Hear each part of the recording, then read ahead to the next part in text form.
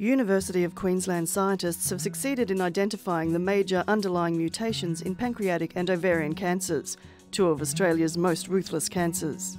Professor Sean Grimmon's team from the Queensland Centre for Medical Genomics, based at UQ's Institute for Molecular Biosciences, has spent 5 years working closely with Sydney's Garvan Institute and Melbourne's Peter MacCallum Cancer Centre to lead Australian efforts to comprehensively sequence the DNA of these cancers.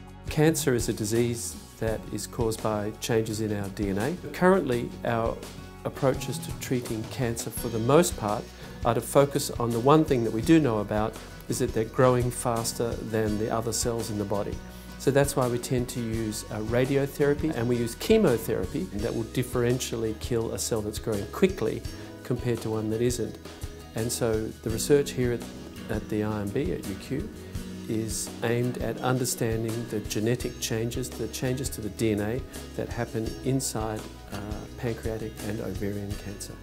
So in understanding those changes, we'll be able to personalise treatment, since not only is every cancer a different disease, but every person's cancer is a different disease as well.